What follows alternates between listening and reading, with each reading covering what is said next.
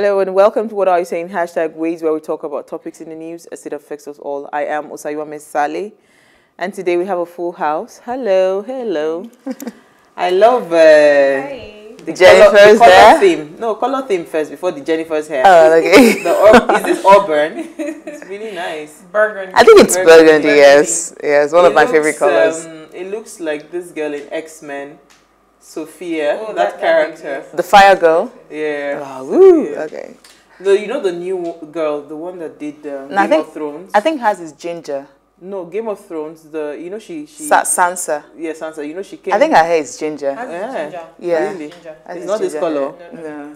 Sorry. It's like more orangey. Maybe I'm colorblind. But Jennifer, girl, I'm going to hail you today. Where are you off to? Thank you. You look amazing. Just imagine what goes on behind the scene before we go live. It is well.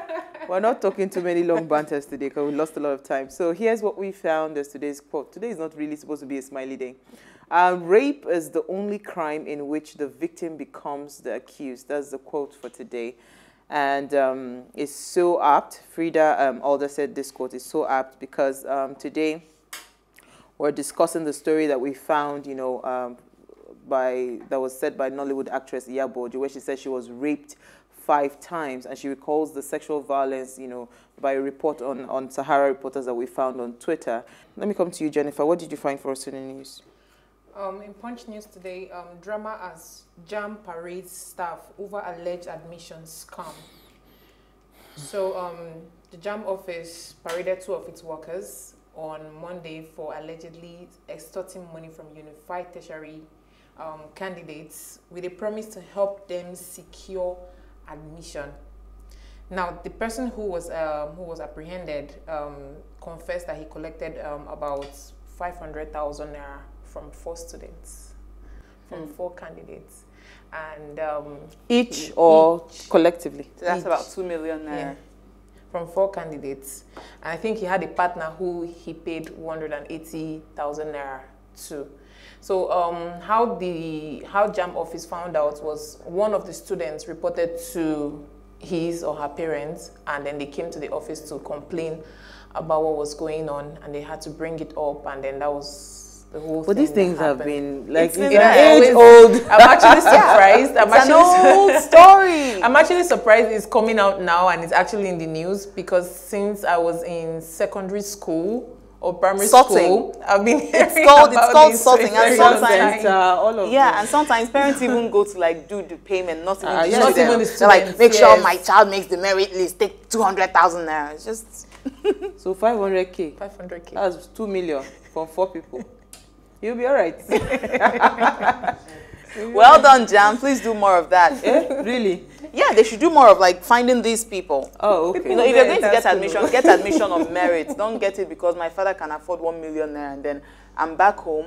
I have just my school fees of 50,000 naira, but then you take my slot and give it to somebody else who has the money. It's not fair, Okay, well, what did you find for us? Okay, so the U.S. mission this is probably good news for a lot of Nigerians who are looking to migrate, because the current president, Biden, has reversed the travel restrictions or migration restrictions placed on Nigeria and other countries. So according to the U.S. mission, they're prioritizing immigrant visa applicants in Nigeria affected by Trump's travel ban. That's as of January 2021. That was when President Biden changed that proclamation. And they also went ahead to deny the fact that it was reported that they said that Nigerians denied visa on or after January 2020 can reapply for free. It's not for free. You will pay.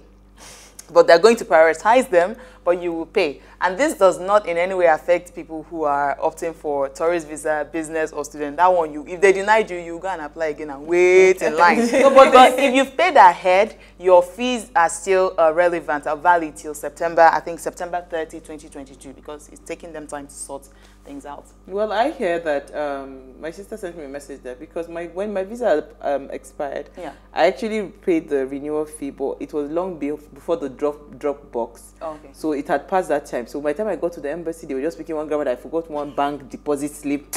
I got upset and I just went home. So only for my sister to send me a message that if your visa, you've had 4 years, you know, prior to this today, if your visa had expired for, you know, so you still have that window, as opposed to 2 years, to do a Dropbox. So, which is good for me. So I said, oh, yeah, so I can let's still go. do a Dropbox, Yes, right? now. So I said, let's go and apply. I'm all about the stress-free life. All right. So my story is I'm just going to mention it because I really don't know what it means. I was hoping our finance people will tell us, but I think it's breaking news, and I have to say it. So they said CBN introduces new charges for the US dollars services. So according to the reports, there's a flat fee of about, I'm trying to pull it out, about 6 naira something kobo. That's a flat fee for all transactions that is done in US dollars. Yeah, they said the Apex Bank said effective Tuesday, that's today, customers will pay a flat fee of 6 naira 98 per transaction every time they use US dollar services. So I don't know what the services are, but some are saying that they are applauding the communication. And I think there's a debt. It said that the new charges was part of the agreement reached when banks and telecommunication operators met on Monday to discuss the 42 billion naira debt owed mobile operators by banks. So I don't know what this means. I will go and read more. But since it's breaking news, let us mention it. 6 naira per transaction, I think that's fair. Well, it's a Come to think of it, we get charged 50 naira there. Well, I don't know what this transaction is about, so which is whatever it is. It seems like good news. I'm not sure yet. Until we ask our finance people, we will know. All right, so we'll just take a very short break. When we return, we'll be talking about rape and the blame game. Stay with us. We'll be right back.